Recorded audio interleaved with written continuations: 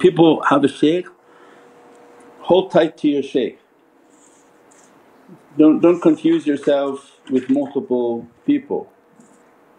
Whoever your shaykh is, just hold tight to him, because if things get confusing and fitna and difficulties and testing come, you're gonna get shaken around. So just hold on tight to your shaykh, say, this is my shaykh, that's it, that's all you have to look. Don't look left, don't look right, don't post left, don't post right. Focus on your shaykh and hold tight, because confusion comes, difficulty comes like a tornado. We've described many times, when tornadoes begin to open, means calamities, difficulties, craziness, people will be lost in storms. And that which you're tied onto like a big huge tree that rooted deep in realities, you chain yourself to that tree and hold on. In the midst of confusion and internet postings and all sorts of craziness, if you begin to take your chain and wander around, maybe him, maybe this, maybe that, you will be lost in the wind. And that's why they fortify everything and certify that, participate, links, send this, send that, give to the charities, do your khidmat, look onto the teachings, look yourself and close everything else. You don't have to worry about anything else. If you passed all of these realities and you think somebody else is out there to take you higher, then good luck. But if you didn't, then master all that's being taught. Even just tonight to contemplate and think you understood it. Did you taste it? Did you feel it? You reach to that reality? If not, that's your life's journey. You don't need anything else, you don't even need another meal. That's enough of a meal to accomplish in life, so that you can feel already everything is calm and perfected. You just have to reach towards that, because fitna comes and nobody's spared from fitna. Tariqah fitna is something that people can't even imagine. All our life we had that. It just goes all over the place. Every sort of person begin to open their mouth and talking from the shadows. And remember the story of the shadows, most of the world is about shadow interpretation. And very few talk about this world of light that they've been set out and set free into. And the shadow people, they don't like those discussions, they want to get the chain and to silence those who talk from the world of light, inshaAllah.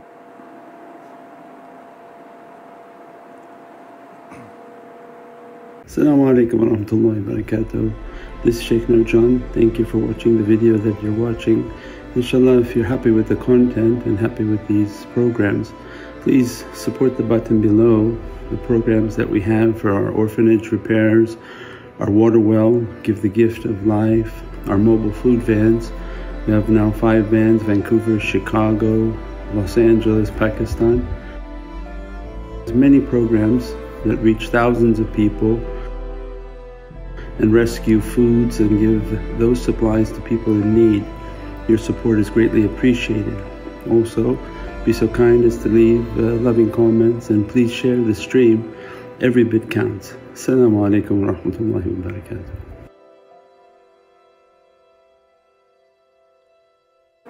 As-salamu alaykum Sayyidi. As-salamu alaykum Sayyidi. There's no questions out there? Can you hear me Sayyidi? Yeah. Now I can.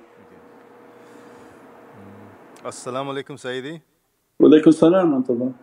See, there are rumors of Dajjal beginning to take on his physical form. Is there any truth to this?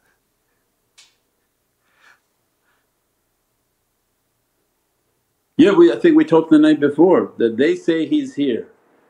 They said that the one whom they're looking for is here. We call Dajjal, they call by something else. So for us the concept of Dajjal means that a great deceit is opening upon this earth, and that deception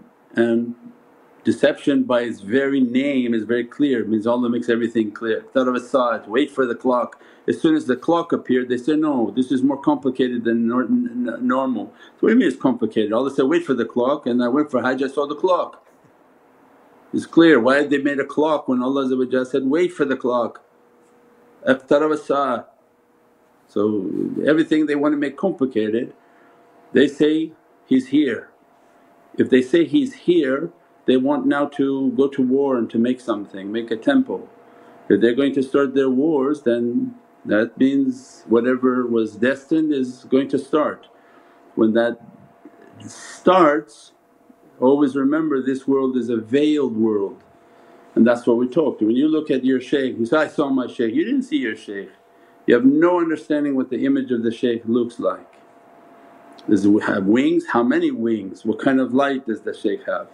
Don't think he's in a physical form. You haven't seen the angels, people haven't seen the angel of death, what the angel of Jahannam and Sayyidina Malik and Zabani. So we haven't seen any of those, we heard of them. So it means the whole world of form is veiled. So the one who brings deception may be deceiving to look very nice, very calm, very sort of peaceful. But the deeds are important, the actions are important, not what people say. So when we look to the deeds and actions of men is what's important. So what did they do? What did the deeds of these people do? What type of deception do they do? What type of enslavement do they do? That's what's important. When somebody's deeds and actions are good, you look to their deeds and actions. So this one, why he teach like this, why he only teaches these realities. Look, they put 1,000 wells.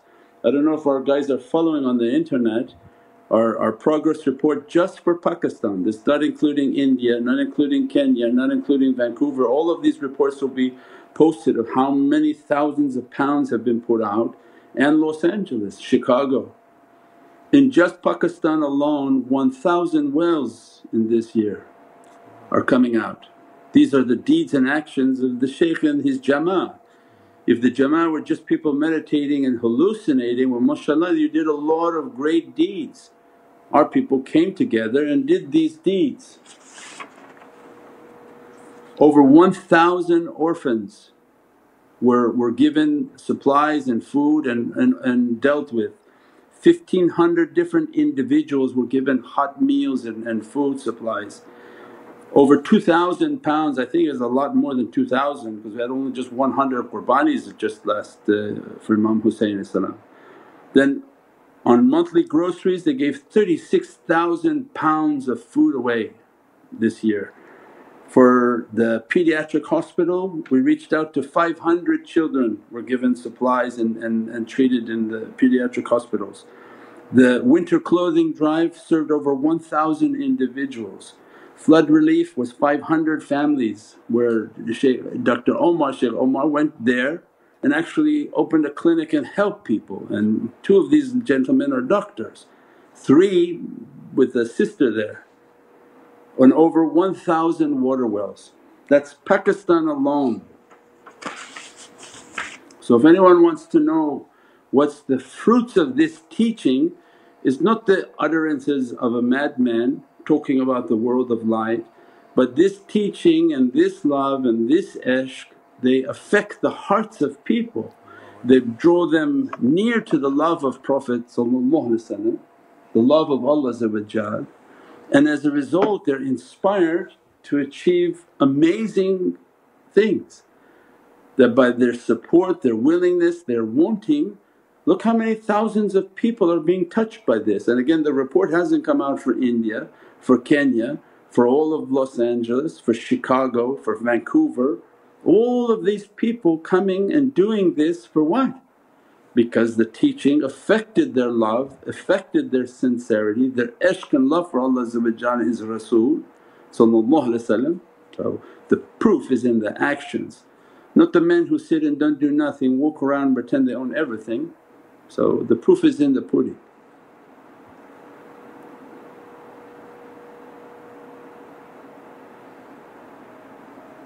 Magic show. So pay attention to deceit.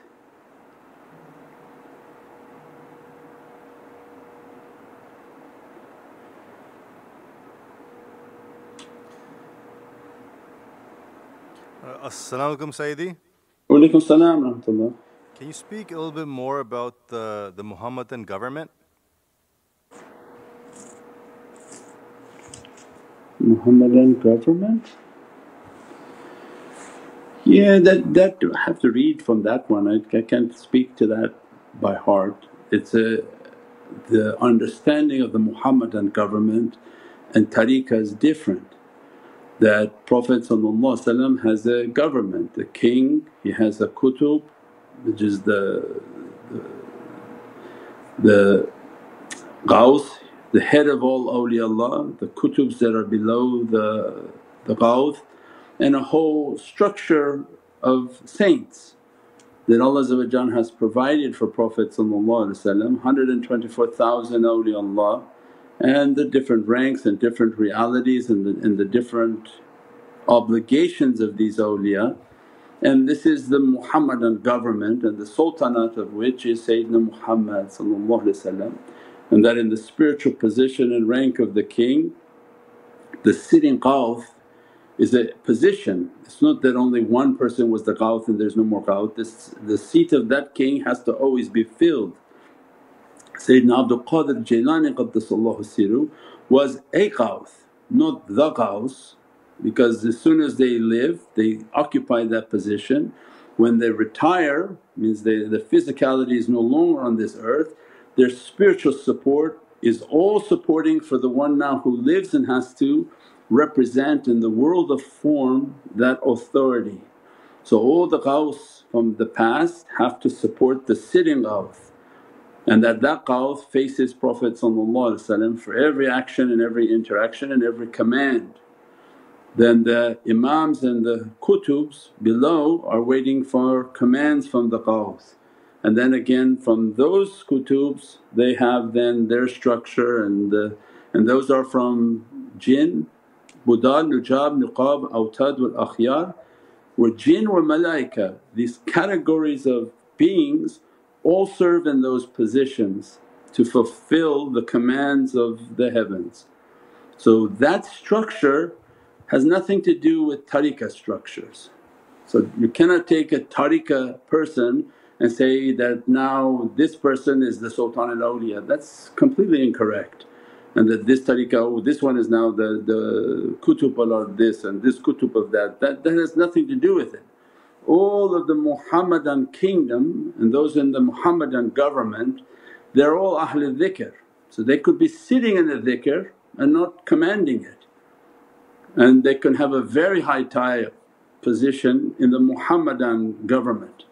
So the two are not related, but you'll find that all of the 124,000 are the people of dhikr. They're sitting in a zikr, they're doing zikr, the people have ishq and love and muhabbat. But not all the people whom are running tariqah, somebody say, okay, oh this shaykh is the shaykh of the head of the Tijani is this, and they say he's the Ghaus, and then this one is the shaykh of this, he's the Ghaus. Everyone thinking their shaykh is the Ghaus, because this is the adab to think that your shaykh is the highest. The two are separate entities. So there are many high ranking Muhammadan awliya that they would not even be known in the zikr. They sit quietly in the side and they're doing their zikr because they're Ahlul Dhikr. But their spiritual ability and the king of the Abdal, the one sultan of the Abdal, he was giving water in the masjid and teaching hadith, and people thought he's a faqir and a kind and saintly person. But he was the imam of all the Abdal, but they don't show themselves. So the two are always confusing for people thinking, oh the head of this tariqah now is the Ghaus. No, that has no relationship at all, and that's not true. And many of these awliyaullah, high ranking awliyaullah, they are hidden. So these are different.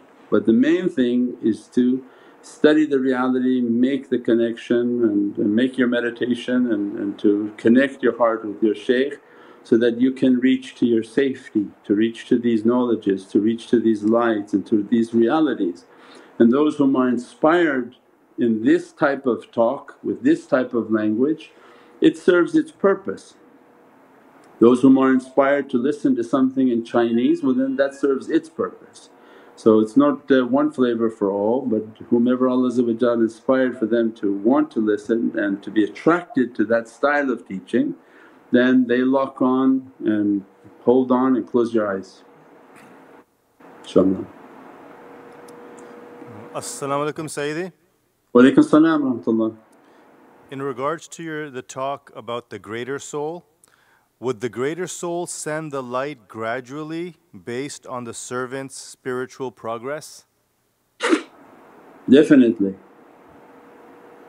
That the whole thing, if we can understand like we described of the video games, and that every game these children are so mesmerized because there's something deep of our reality in that game, thinking that you're controlling this avatar, and that you understood early in gaming you have to complete all the levels. If you don't get the potion on level 1, by level 3 you needed it. Everything you need to achieve you need on that higher level. You go, oh, I got through this very easy and I just avoided all those. You can't avoid those potions and this and that, you needed that for level 3 because what's coming after you in level 3 you don't have anything and you get killed and brought back down. So the spiritual game is the same. The soul is playing your physicality and trying to keep you connected, and then shaitan is induced to the game and keeps making your avatar go off course. You're distracted by many things, and usually it's of the lower desire. When the lower desire comes, the servant is being pulled away by shaitan, and as a result is no longer communicating with the higher conscious. It's trying to say, turn right, do this, do that, do the awrad, do these things. You're going to need this power for the next level. If they're not listening, imagine next level they get smashed, and then comes difficulty in their life to try to bring them back on course, because what you were supposed to have built you're not prepared for. So it's very logical. You were supposed to do the awrads, the practices, the giving and all these things, and the next level of testing comes, you walk out the door there's supposed to be a calamity. So they emailed an example, we have thousands like that before they walked out of the house they were inspired, they gave a donation, they did some stuff, and they went, and lo and behold they got a notice that, oh there was a calamity just minutes before on the way going to work and we were saved from that calamity. But the one who's not listening to their guidance, those things are still coming. So the higher soul is telling them, do this, do that, do like this, do like that, they don't listen, boom, something happens and the calamity came. And they didn't listen to inspiration, they weren't inspired to give something to lessen that difficulty, to even stall them from reaching that difficulty. So whatever's written is written to come to the servant, but Allah gives them also these sort of escape clauses. If you do these things they will be lessening your difficulty. Sadaqah lessens calamities, zakat lessens these things, salawats and nasheeds and service and khidmat, they lessen all of these different hardships, battles and distress, all the things that happen to us on a daily basis in our lives. And that's the remedies that Prophet gave to us. So of course the soul, the higher conscious is continuously trying to tell us, do this, do that, we don't listen. And then we described as a result it has these two buttons, depression and anxiety. It begins to press anxiety in which the body is now worried on earth, continuously worried, I don't know why I'm worried because you're not listening to something. You're not meditating on something, you're not trying to get the signal that they're sending from above in the game. And when the person sits and meditates it has an immense power. So people who negate meditation is just against Islam. Anyone who negates meditation is against Islam. The Prophet meditated. It was in his state of meditation that the command of Iqra came. It wasn't in the market, it wasn't in the bazaar, it wasn't herding sheep where the angel came and said, Iqra, but it was in a state of contemplation in which Prophet continuously retreated from the city, from people.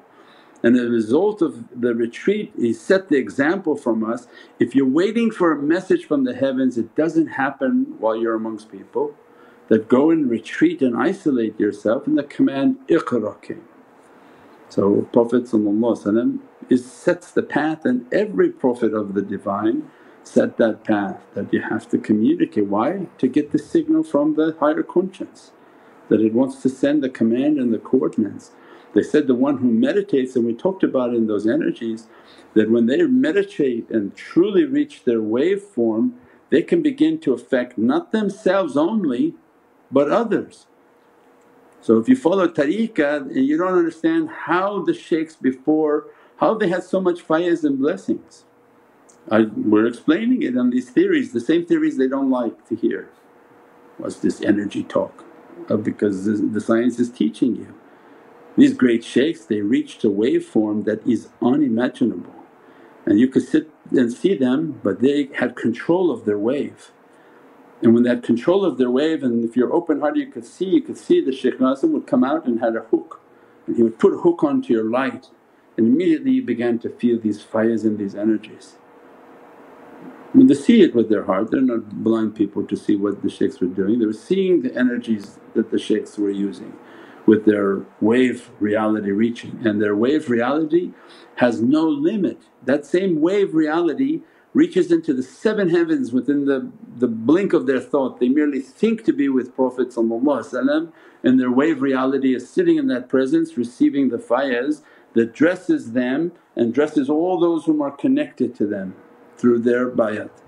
Because the bayat is like an umbilical cord that locks you onto them to receive their fayaz. Whatever the shaykh's fayaz and dress is then going to those whom been dressed by that reality. So that wave is moving faster than the speed of thought, and by that means the shaykhs had a blessing. If you can't explain that, you say, no, the shaykh just had a blessing, that's all, don't talk about anything else.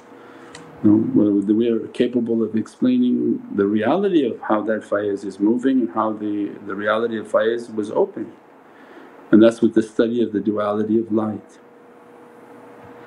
And those who don't contemplate they stay as a particle and they can do nothing. And then that's what you see on dunya, right? Who are these influencers? They are the extreme particle. They sold their right to their wave reality, and as a result only their particle exists on earth. So that's the sadness, that people give up their right to their wave reality, when it's the wave reality that is eternal and illuminates everything. Imagine the one who opened their wave reality, the grave cannot contain them. The grave actually is their great benefit for them, because then they can finally get rid of the physical body that is slowing them down. But the one who sold away his rights to his wave has nothing but the bliss in the grave, because you sold away your right to become a wave. You took the life of a particle and all that will enter into the grave is just darkness. So that's the difficulty. But the one who went into wave form, the grave does not confine them at all. They're much more powerful in the grave because their wave is moving everywhere, inshaAllah. As-salamu alaykum Sayyidi. Wa alaykum salam wa rahmatullah. Sayyidi, can one achieve their greater reality of their soul and not know about it?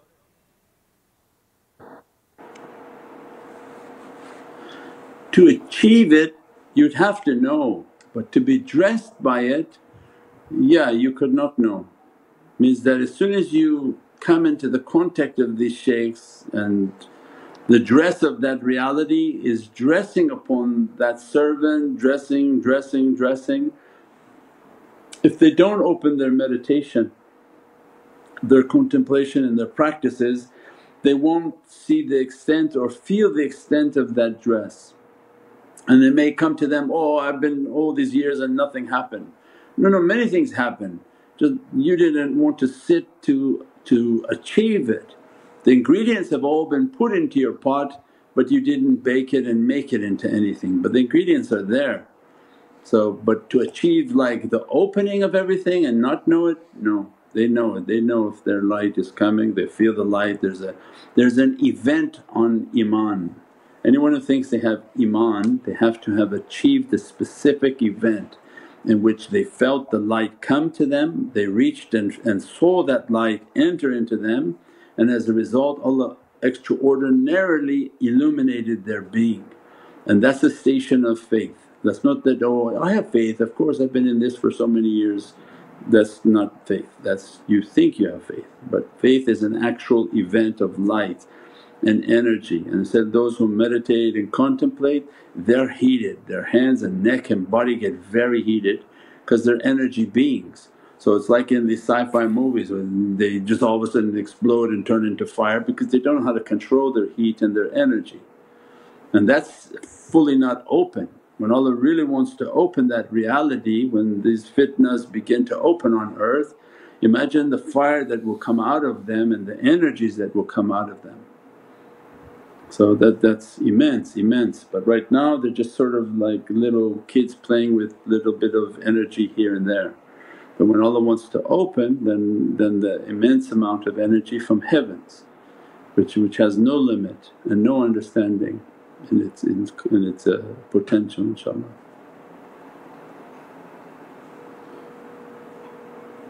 As-salamu alaykum Sayyidi. Walaykum salam rahmatullah. Sayyidi, why are the mountains so sacred in Damascus? The mountains are sacred in Damascus. A mountain everywhere are sacred, many realities, many caves, many homes of awliya upon them. And that the mountain are great stabilizers and they represent the awtad. That the mountains are symbolic of the reality of the souls of a category of awliya who stabilize the earth by their presence. And if they leave the earth and Allah lifts those awtad, then the earth is in a flux. Means the volcanoes go off, everything upside down, because the nature of the earth is in continuous convulsion. By their presence they're stabilizers, and that's the hadith on Ahlul Bayt, and then the description by means of them Allah sends rain, by means of them Allah sends greenness and blessings. Means that Muhammadan light, it stabilizes and brings peace and tranquility. So as a result their souls are like pegs, jabalan awtadan. I think we recite in I think Surat al-Naba or Surat al-Mulk, where the mountains are the pegs, and that's a symbol and a reality for awliyaullah that Allah made them. So many associations are in the mountains, many spiritual association of awliyaullah are held high onto the mountains away from people, in which the jinn, the ins, the angels are all gathered in those associations, and for their barakah and blessings of that region, inshaAllah. As-salamu alaykum Shaykh. Walaykum salam rahmatullah. How do ancient… Are you checking on TikTok also? Is there TikTok audiences on? InshaAllah. As-salamu alaykum Shaykh. Walaykum salam rahmatullah. How do ancient advanced civilization tie back to Islam? Nowadays many ancient structures are found which have unfathomable scientific basis and strong universal energy connection. We're just watching a show before the zikr. Remember, the basis of everything and the basis of disinformation is that you're baboon and now you're smart. So shaitan's philosophy is that you people, because he doesn't like Bani Adam, we're monkeys and now you're a little bit smart. If you keep that's the foundation, that's tenure, that's how you progress in universities, that's how you become professors, you have to sign that agreement. If you teach anything other than that, you don't have access to the professors, to tenure like to achieve like a seniority, nothing. So when that's the foundation of education, that you're a monkey and that you're now a little bit intelligent, then you lied about everything. And that's the problem, is that this is… and that's why we say dajjal, these are deceit, and this deceit is unbelievable. We said that Nabi Musa was black, why didn't they say he's black? And Prophet described he was black, dark, not light and like milk chocolate, like dark chocolate, dark. Why don't they want people to know that? Right? Sayyidina Sulaiman was dark. So it means that there's a history, they're not teaching people. Why? It's interesting for them. The globe is not the way they have it. Mecca is on top, they're on below the equator. They didn't go to the moon, they didn't do these things. So then now you see why Islam is the only religion because there was no manipulation. There was no lies. The Prophet will give them these lies until one day they grow up, and it's necessary for them to raise your children. Don't raise your children on lies, don't feed them lies, otherwise they grow up to be liars. Islam comes and says, teach them the truth. So all of Islam is a truth. And when we come into these areas they come and say, no it's okay, give your children some lies, it's okay, it's a festival. But we are not supposed to be fed lies. If you feed somebody a lie they'll become a liar. If you feed them the truth they keep with the truth. So we don't do these things that we're all pagan, we're all demonic, we're all symbolic of a very bad energy and every bad thing that imaginable. So this is how the light of Islam shines so bright now. And people are wondering, why didn't this religion have these things? Oh, because we didn't put any lies into it. We didn't need to lie to people and assimilate with everyone. Prophet said, don't make a bid'ah, don't assimilate, don't make an innovation in your religion as far as adding new things to the religion. Assimilation and innovation is not praising, you can praise as much as you want, ibadah never becomes bid'ah. If you want to pray extra rakahs, there is no bid'ah in ibadah. That I want to mention Allah's name 1,000 times, oh this no, you're supposed to and you should compete on drawing as much ibadah as you want. But to innovate and say, no Halloween is now a part of Islam, that's bid'ah. That's when Allah going to take you and punish you and say that in your holy land, why you did that? You brought in a satanic system into Islamic understanding. So that's dangerous, that's the sign of the last days. But to say, I want to praise Allah more, I want to pray 100 rakahs tonight. Allah to command you, all of the great schools of hadith, the imams they prayed 1,000 rakahs until they got arthritis because they prayed so much. There's no innovation in worshipping Allah. Innovation is when you say, can we start adding a bunny rabbit in April for our children to do? No, that's innovation, because if enough people do that they'll say, no yeah every April we're supposed to do that in Islam. No, we're not supposed to do that in Islam. Those are deep pagan beliefs, and don't bring pagan belief because we keep Islam truth and clean, mubeen, that in a clear register. That's why Allah gave to us subhanAllah amazing words that this Prophet of ours is mubeen, clear and no crookedness. Means you're not going to be raised on lies and make it to be true. We said before, they say Father, Son and Holy Ghost, 3 is 1. When is 3 is 1? 3 is 3. So they confuse people's minds. If you teach children 3 is 1, 3 is 1, 3 is 1, then they're not going to know math, because they don't say, I don't understand why 1 plus 1 plus 1 equals 3, but in your 1 plus 1 plus 1 equals 1.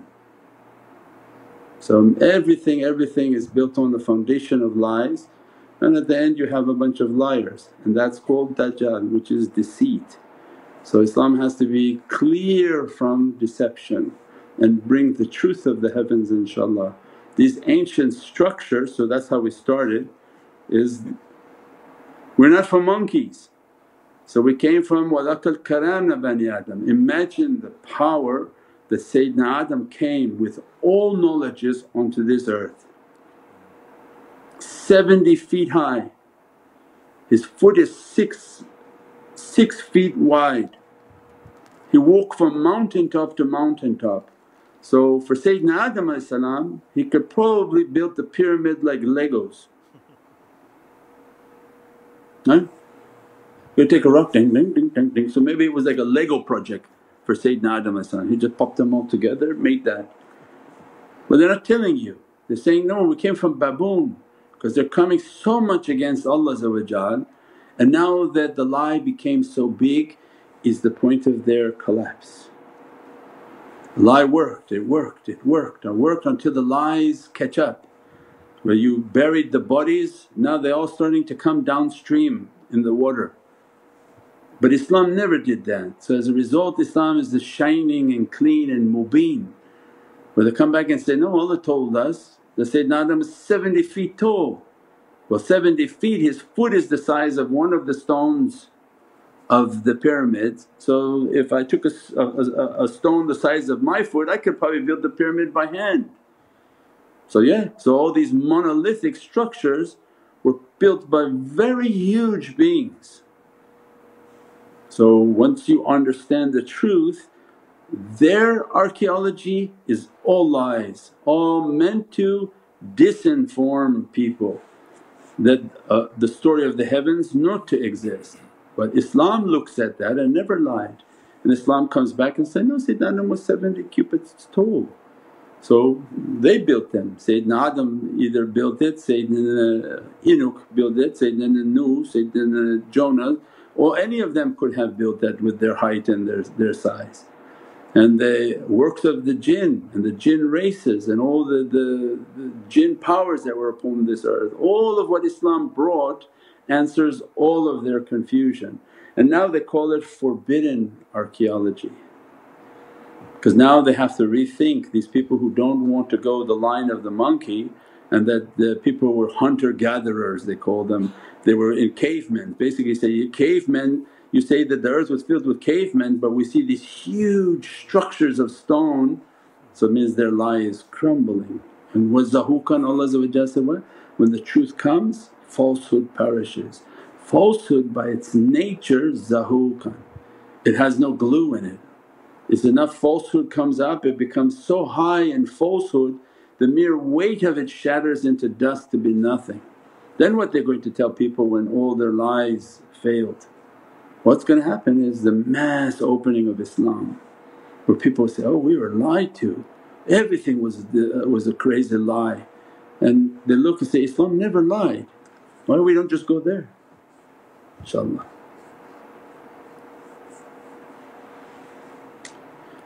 We cut for tonight inshaAllah. Subhana rabbika rabbil izzati amma yasifoon wa salaamun al mursaleen walhamdulillahi rabbil alameen.